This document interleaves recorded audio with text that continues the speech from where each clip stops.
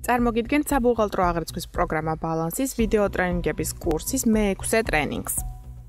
წინა ტრენინგზე განვიხილეთ კადრების აღრიცხვა, ხელფასის ოპერაციები და ანგარიშგებები. დღევანდელი ტრენინგის თემაა ძირითადი საშუალებები. ძირითადი საშუალებების საცნობარო ინფორმაცია. ძირითადი საშუალებების კატეგორიები. ძირითადი საშუალებების საგადასახადო ჯგუფები. ძირითადი საშუალებების ბარათი. ძირითადი საშუალებების ოპერაციები. ძირითადი საშუალებების შესყიდვა, ამორტიზაციის დარიცხვა და ძირითადი საშუალების რეალიზაცია. დავიწყოთ ცნობარების განხილვით, რომელიც გვაქვს ძირითადი საშუალებების მოდულში. განვიხილოთ ძირითადი საშუალებების ჯგუფები, სადაც პროგრამაში დეფოლტად უკვე გვაქვს შევსებული ინფორმაცია ჯგუფების შესახებ. შევსებულია დასახელება, ერიცხება თუ არა ამორტიზაცია და წლიური პროცენტი. სურვილის შემთხვევაში შესაძლებელია ახალი ჯგუფის დამატება და აღნიშნული მონაცემების შევსება ისეთი ობიექტებისთვის, რომელიც გვინდა რომ აღირიცხოს ცალკე, მაგალითად ლიზინგით გაცემული ძირითადი საშუალებები, რომელსაც წლიური პროცენტი მითითებული აქვს 100%, რადგან მთლიანად უნდა გამოიქვithოს იმავე წელს.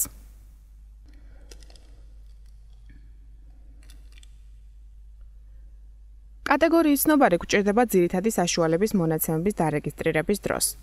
კატეგორიის ცნობარი აწყობიდან შეგვიძლია დავალაგოთ ისე, რომ ინფორმაცია დავინახოთ ჯგუფების მიხედვით, რაც უფრო მოსახერხებელია ქონების გადასახადის მიზნებისთვის. კატეგორიების ცნობარში დეფოლტად გვაქვს რამდენიმე კატეგორია, სადაც შეგვიძლია ახალი კატეგორიების დამატებაც. კატეგორიაში ვუთითებთ დასახელებას, აღრიცხვის ანგარიშს, საიდანაც შეგვიძლია გადავიდეთ ანგარიშთა გეგმაზე. პროგრამაში ძირითადი საშუალებების ანგარიშები ანგარიშთა გეგმაში გვაქვს ორიანებზე. ავირჩიოთ აღრიცხვის ანგარიში. ასევე ანალოგიურად ვუთითებთ ამორტიზაციის ანგარიშს და ხარჯების ანგარიშს. ამორტიზაციის დარიცხვის მეთოდს, სადაც გვაქვს სამი ვარიანტი: წრფივი, საგადასახადო და არ ერიცხება. ასევე შეგვიძლია მივუთითოთ საგადასახადო ჯგუფი.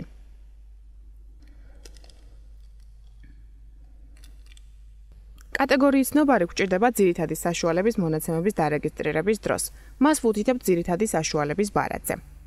განვიხილოთ ძირითადი საშუალების ბარათი, რომელიც ასევე ძირითადი საშუალებების მოდულში გვაქვს. ცნობარში სხვა ცნობარების მსგავსად შეგვიძლია დავამატოთ ჯერ ჯგუფები და შემდეგ ამ ჯგუფში შევქმნათ უშუალოდ ძირითადი საშუალება. ამ შემთხვევაში შექმნილია ჯგუფის საგადასახადო ჯგუფები, სადაც შემდგომში დამატებულია ძირითადი საშუალებები. რასაკვირველია შესაძლებელია დავამატოთ ძირითადი საშუალება ჯგუფის გარეთაც. დავაჭიროთ შექმნა ღილაკს. ვირჩევთ ჯგუფს სურვილის შემთხვევაში. ვუთითებთ დასახელებას, მაგალითად ნოუთბუქი. შეგვიძლია მივუთითოთ ძირითადი საშუალების აღწერა, საინვენტარო ნომერი. მთავარ ჩანერზე ვავსებთ კატეგორიას, რომელზეც უკვე დეტალურად ვისაუბრეთ. სწორედ ამ ცნობარიდან ივსება ინფორმაცია საგადასახადო ჯგუფის და აღრიცხვის ანგარიშების შესახებ. ცალკეულ შემთხვევებში, მაგალითად თუ ძირითადი საშუალება არის 1000 ლარზე ნაკლები ღირებულების, შესაძლოა დაგგვჭირდეს კატეგორიის არჩევის შემდეგ საგადასახადო ჯგუფის შეცვლა, რის საშუალებასაც პროგრამა თავისუფლად გვაძლევს.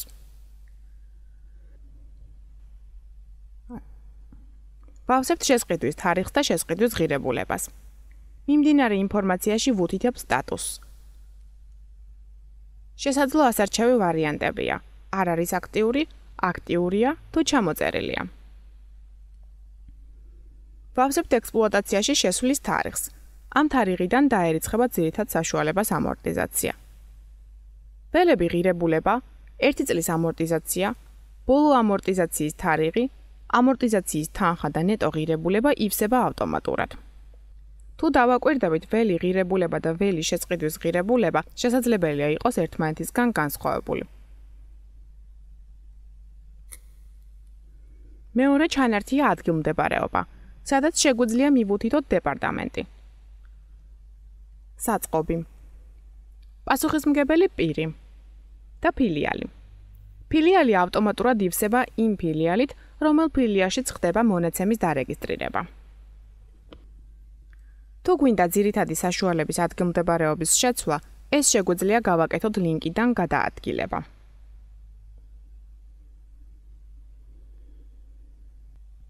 ხოლო ისტორიის ნახვა შესაძლებელია შესაბამისი ლინკიდან. შემდეგი ჩანართია ამორტიზაციის პარამეტრები. ამორტიზაციის დაწყების თარიღი, რომელიც ავტომატურად ივსება ექსპლუატაციაში შესვლის თარიღის მიხედვით. დარიცხვის მეთოდი, სალიკვიდაციო ღირებულება და გამოყენების ვადა. ეს ინფორმაცია ივსება კატეგორიის ცნობარიდან ავტომატურად. პარამეტრების შეცვლა შეგვიძლია შესაბამისი ლინკიდან.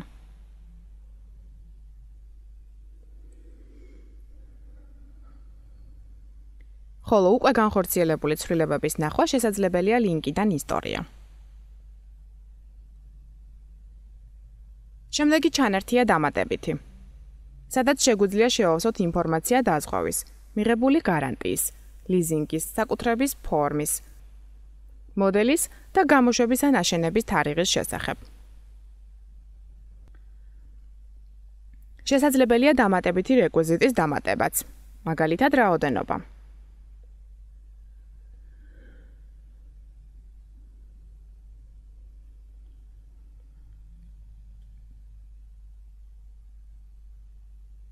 სადაც შესაძლებელია ძირითადი საშუალების რაოდენობის დაფიქსირება, რომელიც არის მხოლოდ საინფორმაციო.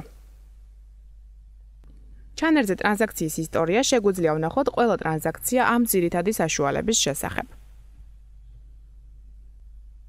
ჩავწეროთ და დავხუროთ ძირითადი საშუალების ბარათი. ძირითადი საშუალებების ცნობარში შეგვიძლია დეტალური ინფორმაციის ნახვა. შეგვიძლია ძიება, შესყიდვის თარიღის მიხედვით ფილტრაცია. დაჯგუფება საგადასახადო ჯგუფების მიხედვით.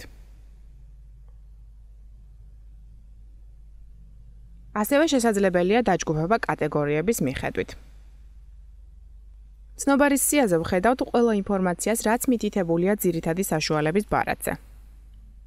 კოდი, კატეგორია, საგადასახადო ჯგუფი, შესყიდვის ღირებულება, სტატუსი, ჩამოწერის თარიღი, აღრიცხვის ანგარიში, ამორტიზაციის ანგარიში, ხარჯების ანგარიში. ჩვენ განვიხილეთ საცნობარო ინფორმაციები ძირითადი საშუალებების შესახებ. გადავიდეთ ძირითადი საშუალებების ოპერაციებზე. ძირითადი საშუალების შესყიდვა შეგვიძლია ხელით გატარებით ბუღალტრული ოპერაციებიდან, ასევე შესყიდვების მოდულიდან და ძირითადი საშუალებების მოდულიდან. სადაც გვაქვს დოკუმენტის შესყიდვა. ქუდურ ნაწილში ვირჩევთ მომწოდებელს. საწყობს, ოპერაციის ტიპს, ხოლო ძირითადი საშუალების მონაცემებს ვავსებთ ცხრილურ ნაწილში მეორე ჩანართზე, სხვა აქტივები და მომსახურება. დამატება ღილაკზე დაჭერის შემდეგ ვავსებთ შინაარსის ველში ძირითადი საშუალების დასახელებას. თანხას, აღრიცხვის ანგარიშს და ანალიტიკას.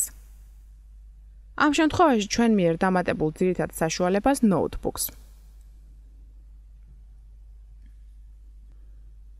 გავატაროთ შესყიდვის დოკუმენტი და ვნახოთ გატარებები.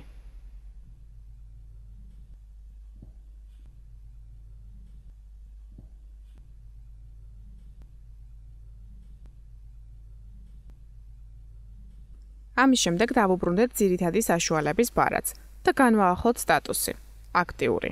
მნიშვნელოვანია მივუთითოთ ექსპლუატაციაში შესვლის თარიღი. არის შემთხვევები, როდესაც ძირითადი საშუალების შეძენას ახლავს სხვა კაპიტალიზებადი ხარჯები.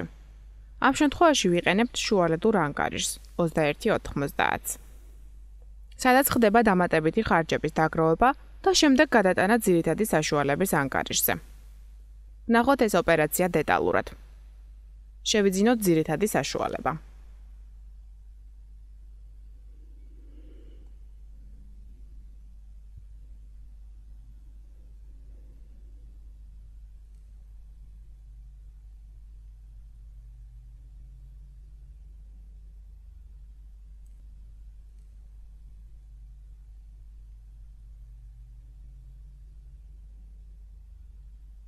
ანალოგიურად ხელით გატარებით ან შესყიდვის დოკუმენტით შევიძინოთ მომსახურება.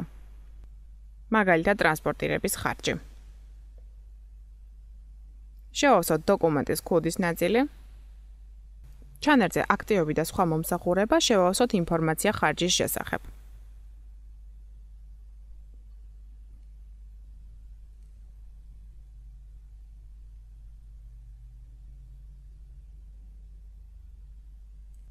ნიშნულოვანია ანალიტიკის ველი, სადაც ვუთითებთ იმ ძირითად საშუალებას, რომელსაც უნდა მივაკუთვნოთ აღნიშნული ხარჯი. გავატაროთ დოკუმენტი და ვნახოთ გატარებები.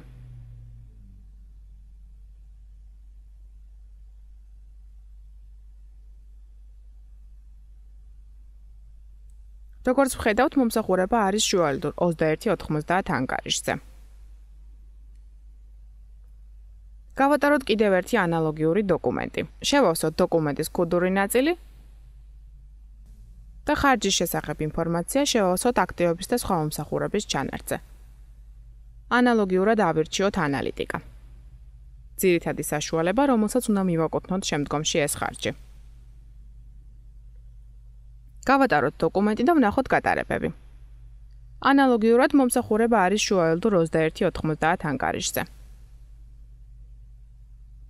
შემდგომში ხარჯის გადატანა ძირითადი საშუალების ანგარიშზე შეგვიძლია ბუღალტრული ოპერაციით.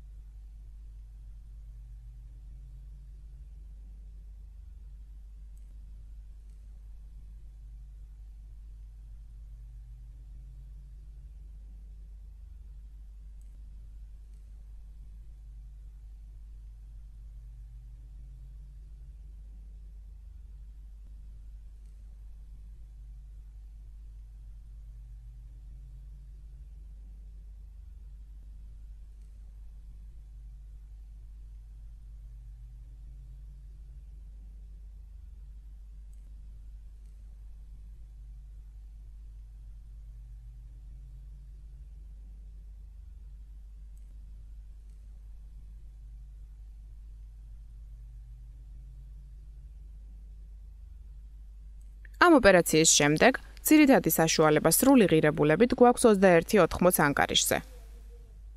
ვნახოთ ანგარიშის ანალიზი. სადაც არის ჩვენი ძირითადი საშუალება სრული ღირებულებით. აქვე არის ტრანსპორტირების ხარჯი და გადაფორმების ხარჯი.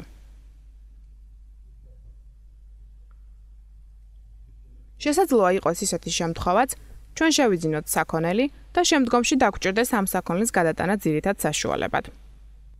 განვიხილოთ ეს შემთხვევა. ვაკეთებთ ჩვეულებრივ შეძენას, პირველ ჩანერზე შევავსოთ დოკუმენტის ცხრილური ნაწილი და გავატაროთ დოკუმენტი. აღნიშნული ნომენკლატურა ძირითადი საშუალების ანგარიშზე შეგვიძლია გადავიტანოთ ხარჯის ჩამოწერის დოკუმენტით.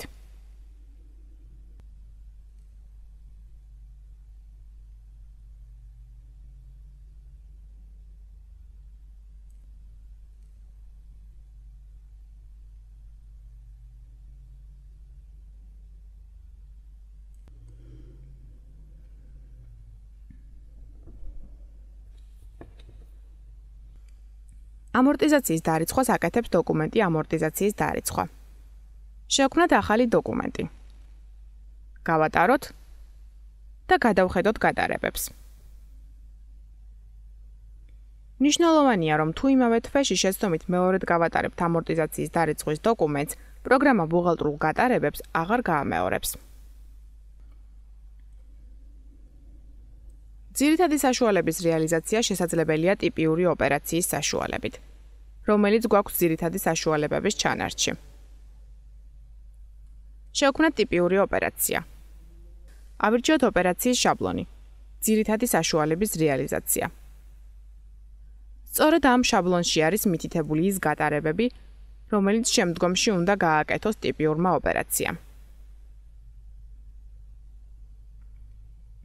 სურვილის შემთხვევაში შესაძლებელია თარიღის ცვლილება. ვუთითებთ ვალუტას. ავირჩიოთ მყიდველი და დღგ-ს მუხლი. ანგარიშებს ვირჩევთ ანგარიშთა გეგმიდან. ავირჩიოთ ჩამოწერის, შემოსავლის და დღგ-ს ანგარიშები. კუდური ნაწილის შევსება დასრულებულია. გადავიდეთ ცხრილური ნაწილის შევსებაზე. ძირითადი საშუალების ჩანერცზე დავაჭიროთ დამატება ღილაკს და ავირჩიოთ ძირითადი საშუალება.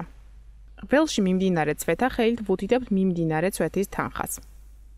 ვუთითებთ დეპარტამენტს და დაგროვილი ცვეთის თანხას. ვავსებთ რეალიზაციის თანხას დღგ-ს ჩათვლით.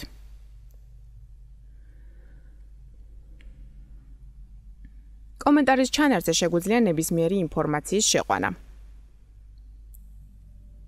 ცხრილური ნაწილის შევსებაც ამით დასრულებულია. გავატაროთ დოკუმენტი და გადავხედოთ გატარებებს. აღიარებულია შემოსავალი რეალიზაციიდან, დარიცხულია დღგ, ცვეთა, ჩამოწერილია ძირითადი საშუალება და გადახურულია დაგროვილი ცვეთა. ანალოგიური პრინციპით ტიპიური ოპერაციებიდან შეგვიძლია ძირითადი საშუალების ჩამოწერა. ამ შემთხვევაში ოპერაციის შაბლონში ვირჩევთ ჩამოწერას და ვავსებთ ველებს შესაბამისი მნიშვნელობებით.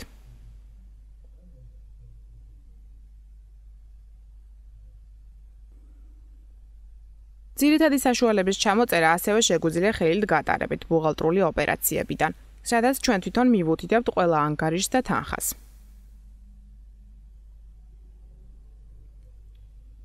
ძირითადი ოპერაციების განხილვა დავასრულეთ. გადავიდეთ ანგარიშგებებზე, რომელიც გვაქვს ასევე ძირითადი საშუალებების მოდულში. კაპიტალური დაბანდებები შეგვიძლია ვნახოთ კაპიტალური დაბანდებების უწყისში. ანგარიშგების ფილტრაცია სტანდარტულად შესაძლებელია პერიოდის, ანგარიშისა და ფილიალის მიხედვით. ვნახოთ ძირითადი საშუალებების უწყისი, სადაც ვხედავთ დეპარტამენტების ჭრილში ძირითად საშუალებებს. საწყის ღირებულებას, დარიცხული ცვეთის თანხას და საბალანსო ღირებულებას. აღნიშნული ანგარიშგება შეგვიძლია ავაწყოთ ქონების გადასახადის მიზნებისთვის კატეგორიების მიხედვით. დავაჭიროთ ღილაკს აწყობა და ვნახოთ ეს პროცესი.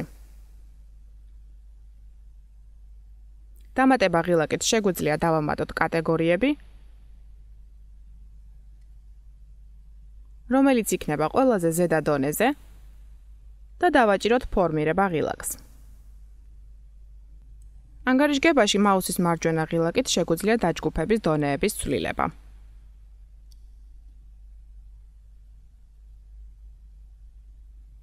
ზუსტად ანალოგიურად ძირითადი საშუალებების უწყისი შეგვიძლია ავაწყოთ მოგების გადასახადის მიზნებისთვის საგადასახადო ჯგუფების მიხედვით. დავაჭიროთ ღილაკს აწყობა, სადაც დავამატებთ საგადასახადო ჯგუფებს.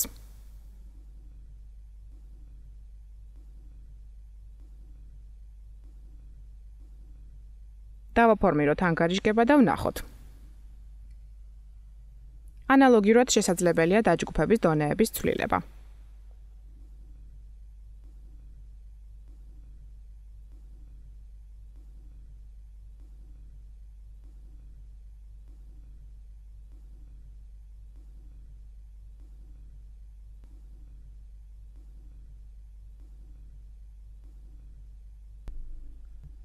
ძირითადი საშუალებების თემის განხილვა ამით დასრულებულია. დღევანდელ ტრენინგზე განვიხილეთ. ძირითადი საშუალებების საცნობარო ინფორმაცია, ძირითადი საშუალებების ოპერაციები და შესაბამისი ანგარიშგებები.